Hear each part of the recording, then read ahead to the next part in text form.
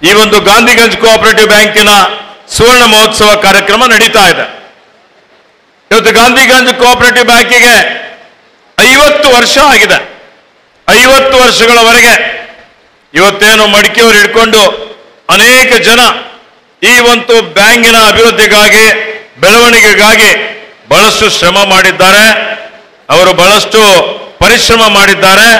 ಅವರೆಲ್ಲರಿಗೆ ಈ ವೇದಿಕೆ ಮುಖಾಂತರ ದಿವಂಗತ ನಾಗಶೆಟ್ಟಪ್ಪ ಗುನ್ನಳ್ಳಿಯವರು ಇರ್ಬೋದು, ಇತರರಿರ್ಬೋದು, ಅವರೆಲ್ಲರಿಗೂ ನಾನು ಕೃತಜ್ಞತೆಗಳನ್ನು ಅರ್ಪಿಸ್ತಾ ಇದ್ದೇನೆ. ಈಗ ಆತ್ಮೀಯ ಮಿತ್ರರಾದಂಥ ವಿಜು ಪಾಟೀಲ್ರವರ ಅಧ್ಯಕ್ಷತೆಯಲ್ಲಿ ಎಲ್ಲ ಆಡಳಿತ ಮಂಡಳಿಯವರು ಸೇರಿಕೊಂಡು ಮಾನ್ಯ ಎಚ್ ಕೆ ಪಾಟೀಲ್ರವರು ಹೇಳಿದ ಹಾಗೆ ಈ ಬ್ಯಾಂಕಿನ ಎಲ್ಲಕ್ಕಿಂತ ಕಡಿಮೆ NPA ಏನಿದೆ, ವಸೂಲಾತಿ ಚೆನ್ನಾಗಿದೆ, ಉತ್ತಮವಾಗಿ 200 ಕೋಟಿ ರೂಪಾಯಿ ಠೇವಣಿ ಇಕ್ಕಿದ್ದಾರೆ. 200 ಕೋಟಿಗಿಂತಲೂ ಜಾಸ್ತಿ ಇವರು ಸಾಲವನ್ನು ಕೊಟ್ಟಿದ್ದಾರೆ. ಬೀದರ್ ಜಿಲ್ಲೆಯ ಅಭಿವೃದ್ಧಿಗೆ ಪೂರಕವಾದಂತಹ ಒಂದು ಕಾರ್ಯಕ್ರಮಗಳನ್ನು ಹಮ್ಮಿಕೊಂಡಿದ್ದಾರೆ. ಅದಕ್ಕಾಗಿ ಅವರಿಗೆ ವೇದಿಕೆ ಮುಖಾಂತರ ನನ್ನ ಪರವಾಗಿ, ಸರ್ಕಾರದ ಪರವಾಗಿ ಹಾರ್ದಿಕ ಅಭಿನಂದನೆ ಮತ್ತು ಶುಭಾಶಯಗಳನ್ನು ಕೋರ್ತಾ ಇದ್ದೇನೆ. ಆತ್ಮೀಯ ಬಂಧುಗಳೇ, ಈಗಾಗಲೇ ನಮ್ಮೆಲ್ಲರ ನಾಯಕರಾದಂತಹ ಮಾನ್ಯ ಎಚ್ ಕೆ ಪಾಟೀಲ್ ಸಾಹೇಬರು ಮಾತನಾಡಿದ್ದಾರೆ. ಇವತ್ತು ಅವರು ಏನು ಸಹಕಾರ ಕ್ಷೇತ್ರದ ತವರು ಪ್ರಥಮವಾಗಿ ಇವತ್ತೇನಾದರೂ ರಾಜ್ಯದಲ್ಲಿ ಒಂದು ಸಹಕಾರ ಸಂಘ ಪ್ರಾರಂಭ ಮಾಡಿದ್ದು ಅಂತ ಹೇಳಿದ್ರೆ ಗದಗ ಜಿಲ್ಲೆಯ ಕಣಗಿನಹಳ್ಳಿ. ಇವತ್ತು ಅಲ್ಲಿ ನಮ್ಮ ಸಿದ್ದರಾಮನಗೌಡ ಸಣ್ಣರಾಯನಗೌಡರವರು 1905ರಲ್ಲಿ ಪ್ರಥಮವಾದಂತಹ ಒಂದು ಸಹಕಾರ ಸಂಘ ಅಲ್ಲಿ ನೋಂದಣಿ ಮಾಡ್ತಾರೆ. ಇವತ್ತು ಅದೇ ಜಿಲ್ಲೆಯಿಂದ ಮಾನ್ಯ ಎಚ್ ಕೆ ಪಾಟೀಲ್ರವರ ತಂದೆಯವರಾದಂತಹ ಮಾನ್ಯ ಕೆ ಎಚ್ ಪಾಟೀಲ್ ಸಾಹೇಬರು ಇವತ್ತು ಸಹಕಾರಿ ಕ್ಷೇತ್ರದ ಭೀಷ್ಮ ಅಂತ ಕರಿತೀವಿ. ಅಲ್ಲಿ ಅವರು ಈ ಒಂದು ಸಹಕಾರಿ ಕ್ಷೇತ್ರದಲ್ಲಿ ವಿಶೇಷವಾದಂತಹ ಒಂದು ಸಾಧನೆಯನ್ನು ಮಾಡಿ ಆ ಭಾಗದ ಕರ್ನಾಟಕ ರಾಜ್ಯದ ಅಭಿವೃದ್ಧಿಯಲ್ಲಿ ಬಹಳ ದೊಡ್ಡ ಮಟ್ಟದ ಅವರ ಒಂದು ಸಾಧನೆ ಇದೆ. ಅದನ್ನೇ ಮುಂದುವರಿಸಿಕೊಂಡು ಮಾನ್ಯ ಎಚ್ ಕೆ ಪಾಟೀಲ್ ಸಾಹೇಬರು ವಿಶೇಷವಾಗಿ ಈ ಒಂದು ಪಟ್ಟಣ ಸಹಕಾರ ಬ್ಯಾಂಕ್ಗಳ ಮಹಾಮಂಡಳಿ ಏನಿದೆ, ರಾಜ್ಯ ಮಹಾಮಂಡಳಿ ಅಷ್ಟೇ ಇಲ್ಲ, ಇವತ್ತು ರಾಷ್ಟ್ರೀಯ ಮಟ್ಟದಲ್ಲಿ ಏನು ಪಟ್ಟಣ ಸಹಕಾರ ಬ್ಯಾಂಕ್ಗಳಿದ್ದಾವೆ ಆ ಎಲ್ಲ ಬ್ಯಾಂಕ್ಗಳ ಇವತ್ತು ಸರ್ವಾನುಮತದ ಅಧ್ಯಕ್ಷರಾಗಿ ಅವರು ಸೇವೆ ಸಲ್ಲಿಸಿ ಈಗ ಅಧ್ಯಕ್ಷ ಎಮರಿಟಸ್ ಅಂತ ಹೇಳ್ತಾರೆ, ಮಾರ್ಗದರ್ಶಕರು ಅಂತ ಹೇಳ್ತಾರೆ, ಆ ಒಂದು ಸ್ಥಾನದಲ್ಲಿ ಅವರು ಮುಂದುವರಿತಾ ಇದ್ದಾರೆ.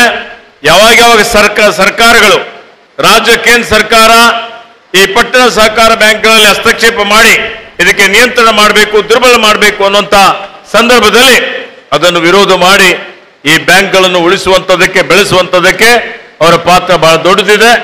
ಹೀಗಾಗಿ ಅವರಿಗೆ ಬಿಜು ಪಾಟೀಲ್ ಇರ್ಬೋದು, ನಾನಿರ್ಬೋದು, ರಹೀಂ ಖಾನ್ ಅವರು ಅವರಿಗೆ ಆಹ್ವಾನ ಮಾಡಿ ಈ ಕಾರ್ಯಕ್ರಮಕ್ಕೆ ಬಂದು ತಾವು ಇದರ ಶೋಭೆ ಹೆಚ್ಚಿಸಬೇಕು ಅಂತ ವಿನಂತಿ ಮಾಡಿದಾಗ ಅವರು ಈ ಕಾರ್ಯಕ್ರಮಕ್ಕೆ ಬಂದಿದ್ದಕ್ಕಾಗಿ, ನಮ್ಮೆಲ್ಲರಿಗೆ ಮಾರ್ಗದರ್ಶನ ಮಾಡಿದ್ದಕ್ಕಾಗಿ ನನ್ನ ಪರವಾಗಿ, ಜಿಲ್ಲೆ ಎಲ್ಲ ಸಹಕಾರ ಧುರೀಣರ ಪರವಾಗಿ ಮಾನ್ಯ ಎಚ್ ಕೆ ಪಾಟೀಲ್ ಸಾಹೇಬರಿಗೆ ಹಾರ್ದಿಕ ಅಭಿನಂದನೆ ಮತ್ತು ಧನ್ಯವಾದಗಳನ್ನು ಕೋರ್ತಾ ಇದ್ದೇನೆ.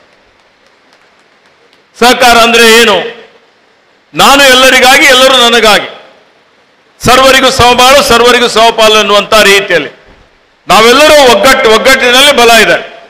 ನಾವೆಲ್ಲರೂ ಒಗ್ಗಟ್ಟಾಗಿ ಇವತ್ತು ಏನೇ ಒಂದು ವೃತ್ತಿ, ಏನೇ ಒಂದು ಸಂಘ ರಚನೆ ಮಾಡಿಕೊಂಡು ನಾವು ಕೈಗಾರಿಕೆ ಇರ್ಬೋದು, ಇವತ್ತು ಅನೇಕ ವಿವಿಧ ಕ್ಷೇತ್ರಗಳಲ್ಲಿ ನಾವು ಸೇರಿ ಇವತ್ತು ಆರ್ಥಿಕ ಅಭಿವೃದ್ಧಿ ಮಾಡಲಿಕ್ಕೆ, ಇವತ್ತು ಉದ್ಯೋಗ ಸೃಷ್ಟಿ ಮಾಡಲಿಕ್ಕೆ, ಈ ಭಾಗದ ಬೆಳವಣಿಗೆಗೆ, ಅಭಿವೃದ್ಧಿಗೆ ನಾಂದಿ ಆಡುವಂತಹ ಕೆಲಸ ಮಾಡಬೇಕು ಅಂತ ಹೇಳಿದ್ರೆ ಅಸಾಧ್ಯವಾದಂಥದ್ದು ಏನೂ ಇಲ್ಲ. ಸಣ್ಣದಾಗಿ ಪ್ರಾರಂಭ ಮಾಡಿದಂತಹ ಸಹಕಾರಿ ಸಂಘಗಳು ಇವತ್ತು ಬೃಹತ್ತಾಗಿ ಬೆಳೆದು ಇವತ್ತಿಡೀ ದೇಶದಲ್ಲೇ ಅಂತಾರಾಷ್ಟ್ರೀಯ ಮಟ್ಟದಲ್ಲಿ ಹೆಸರು ಮಾಡಿದಂಥದ್ದು ನಾವು ನೀವೆಲ್ಲ ನೋಡ್ತಾ ಇದ್ದೇವೆ. ನಮ್ಮ ಜಿಲ್ಲೆಯಲ್ಲಿಯೂ ಇವತ್ತು ಸಹಕಾರ ಕ್ಷೇತ್ರದಲ್ಲಿ ಅನೇಕ ಜನ ಧುರೀಣರು ಬಹಳ ವಿಶಿಷ್ಟವಾದಂತಹ ಒಂದು ಸೇವೆಯನ್ನು ಮಾಡಿದ್ದಾರೆ. ಇವತ್ತು ಕೃಷಿ ಆಧಾರಿತ ಕೈಗಾರಿಕೆಗಳು ಯಾವುದೇ ಒಂದು ಜಿಲ್ಲೆ ಅಭಿವೃದ್ಧಿ ಆಗಬೇಕು ಅಂತ ಹೇಳಿದ್ರೆ ಅದರಲ್ಲಿ ವಿಶೇಷವಾಗಿ ನೀವು ನೋಡಿ, ಎಲ್ಲಾ ಅಭಿವೃದ್ಧಿಗೆ ಮೂಲ ಏನಪ್ಪಾ ಅಂದ್ರೆ ಆರ್ಥಿಕ. ಇವತ್ತು ಹಣದ ಒಂದು ವ್ಯವಸ್ಥೆ ಇದ್ರೆ ಮಾತ್ರ ನಾವು ಅಭಿವೃದ್ಧಿ ಮಾಡಲಿಕ್ಕೆ ಸಾಧ್ಯ ಇದೆ. ಸಾಮಾಜಿಕ ಕ್ಷೇತ್ರದಲ್ಲಿ, ಆರ್ಥಿಕ ಕ್ಷೇತ್ರ, ಶೈಕ್ಷಣಿಕ ಕ್ಷೇತ್ರದಲ್ಲಿ, ಕೈಗಾರಿಕಾ ಕ್ಷೇತ್ರದಲ್ಲಿ, ಕೃಷಿ ಕ್ಷೇತ್ರದಲ್ಲಿ ಆರ್ಥಿಕತೆ ಇಲ್ಲದೆ ಇದ್ದರೆ ಏನು ಮಾಡಲಿಕ್ಕೆ ಆಗೋದಿಲ್ಲ. ಇವತ್ತೇನು ಮೈಸೂರು ಭಾಗ ಇರ್ಬೋದು, ಮಂಗಳೂರು ಭಾಗ ಇರ್ಬೋದು, ಆ ಭಾಗ ಇವತ್ತು ಅಭಿವೃದ್ಧಿ ಆಗಿದೆ ಅಂತ ಹೇಳಿದ್ರೆ ಅಲ್ಲಿ ಏನು ಖಾಸಗಿ ಬ್ಯಾಂಕಿಂಗ್ ಕ್ಷೇತ್ರ ಬಹಳ ದೊಡ್ಡ ಮಟ್ಟದಲ್ಲಿ ಬೆಳೆದಿದ್ದಾವೆ. ಕೆನರಾ ಬ್ಯಾಂಕ್ ತಗೊಳ್ರಿ, ಸಿಂಡಿಕೇಟ್ ಬ್ಯಾಂಕ್ ತಗೊಳ್ರಿ, ಮೈಸೂರು ಬ್ಯಾಂಕ್ ತಗೊಳ್ರಿ, ಕರ್ನಾಟಕ ಬ್ಯಾಂಕ್ ತೆಗೆದುಕೊಳ್ಳ್ರಿ. ಆ ಭಾಗದಲ್ಲಿ ಸ್ವಾತಂತ್ರ್ಯ ಪೂರ್ವದಲ್ಲಿನೇ ಪ್ರಾರಂಭ ಮಾಡಿ ಅವರು ಇವತ್ತು ಅನೇಕ ಕಡೆ ಇವತ್ತು ಕಡಿಮೆ ಬಡ್ಡಿಯಲ್ಲಿ ಸಾಲ ಕೊಟ್ಟು ಕೈಗಾರಿಕೆಗಳು ಪ್ರಾರಂಭ ಮಾಡಿ, ಇವತ್ತು ಶಿಕ್ಷಣ ಸಂಸ್ಥೆಗಳನ್ನು ಪ್ರಾರಂಭ ಮಾಡಿ, ಕೃಷಿಯಲ್ಲಿ ಬೇರೆ ಬೇರೆ ಭಾಗದಲ್ಲಿ ಇವತ್ತೇನು ನಾವು ಅಭಿವೃದ್ಧಿಶೀಲ ಜಿಲ್ಲೆಗಳು ಅಂತೀವಿ, ಆ ಜಿಲ್ಲೆಗಳಿಗೆ ಭದ್ರ ಬುನಾದಿ ಹಾಕಿದ್ದಂಥದ್ದು ಈ ಒಂದು ಸಹಕಾರ ಸಂಘಗಳು, ಸಂಸ್ಥೆಗಳು ಅಂತ ಹೇಳಿ ಬಹಳ ಹೆಮ್ಮೆಯಿಂದ ನಾವು ಹೇಳಬಹುದು. ನಮ್ಮಲ್ಲಿ ಆ ಬ್ಯಾಂಕಿಂಗ್ ಕ್ಷೇತ್ರ ಇರದೇ ಇದ್ದ ಕಾರಣ ಅನೇಕ ರೀತಿಯಲ್ಲಿ ನಮ್ಮ ಜನ ಕಷ್ಟಗಳನ್ನು ಅನುಭವಿಸಿದ್ದು ನಾವು ನೋಡಿದ್ದೇವೆ. ಇವತ್ತು ಯಾರಿಗಾದ್ರೂ ಸಾಲ ಬೇಕು ಅಂದ್ರೆ ಏನ್ ಮಾಡ್ಬೇಕಾಗ್ತದೆ? ಏನ್ ಮಾಡ್ತಾರೆ? ರಾಷ್ಟ್ರೀಕೃತ ಬ್ಯಾಂಕ್ಗಳಿದ್ದಾವೆ, ಇಲ್ಲ ಅಂತಿಲ್ಲ. ಆ ಬ್ಯಾಂಕಿನಿಂದ ಸಾಲ ಪಡಿಬೇಕು ಅಂತ ಹೇಳಿದ್ರೆ ಒಂದ್ಸಲ ಅರ್ಜಿ ಹಾಕಿದ್ರೆ 6 ತಿಂಗಳು, 9 ತಿಂಗಳು, 1 ವರ್ಷ, 2 ವರ್ಷ ಹೇಳಲಿಕ್ಕಾಗಲ್ಲ. ಅವರು ಚಪ್ಪಲಿನೇ ಹರ್ಕೋತಾರೆ, ಅವ್ರಿಗೆ ಸಾಲ ಸಿಗೋದು ಕಷ್ಟ. ತುರ್ತಾಗಿ ಸಾಲ ಬೇಕಾಯ್ತು. ಇವತ್ತು ಉನ್ನತ ಶಿಕ್ಷಣಕ್ಕೆ ಮಗ ಹೋಗ್ತಾನೆ, ಆರೋಗ್ಯ ಸಮಸ್ಯೆ ಇರುತ್ತೆ, ಸಣ್ಣದಾಗಿ ಅವನು ಏನಾದರೂ ಒಂದು ಬಿಸ್ನೆಸ್ ಪ್ರಾರಂಭ ಮಾಡ್ತಾನೆ, ಹಡತ್ ವ್ಯಾಪಾರ ಇರ್ತಾರೆ. ಇವತ್ತು ಅನೇಕ ಜನ ಕಿರಾಣಾ ವ್ಯಾಪಾರಸ್ಥರು ಇರ್ತಾರೆ, ಫರ್ಟಿಲೈಸರ್ ವ್ಯಾಪಾರಸ್ಥರು ಇರ್ತಾರೆ, ಬಟ್ಟೆ ವ್ಯಾಪಾರಸ್ಥರು ಇರ್ತಾರೆ, ಈ ರೀತಿಯಲ್ಲಿ ಅನೇಕ ರೈತರು ಇರ್ತಾರೆ. ಅವರಿಗೆಲ್ಲ ಸರಿಯಾದ ಸಮಯಕ್ಕೆ ಸಾಲ ಸಿಗ್ಬೇಕಲ್ಲ. ಸಿಗದೇ ಇದ್ದಂತ ಸಂದರ್ಭದಲ್ಲಿ ಎಲ್ಲಿ ಹೋಗ್ತಾರೆ ಅಂದ್ರೆ ಲೇವಾದೇವಿದಾರ ಹತ್ರ ಹೋಗ್ತಾರೆ.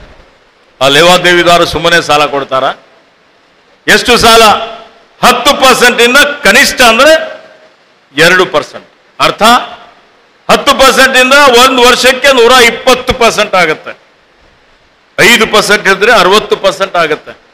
3% ಇದ್ರೆ 36%. ಕನಿಷ್ಠ 2 ಅಂದ್ರೆ ಇವತ್ತು 24%.